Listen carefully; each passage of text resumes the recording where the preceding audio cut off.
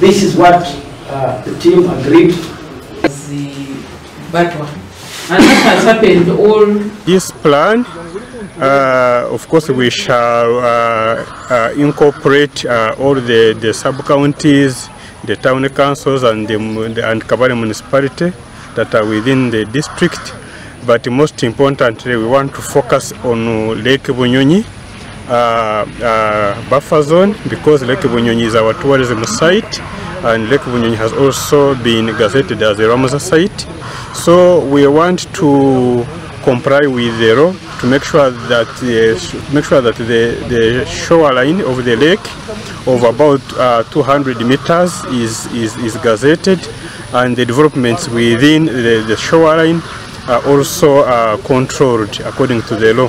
The district wants us to propose in the plan an airstrip where the tourists could land, especially those who travel by air.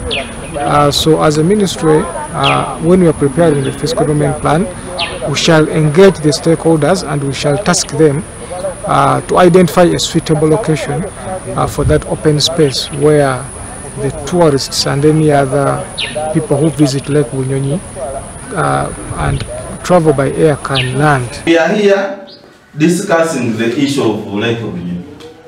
Don't we have existing laws that protects the buffer zone of Lake Bunyonyi?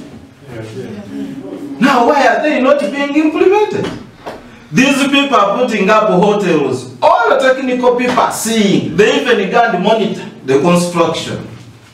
They even see that this hotel is being put under a buffer zone and it is approved.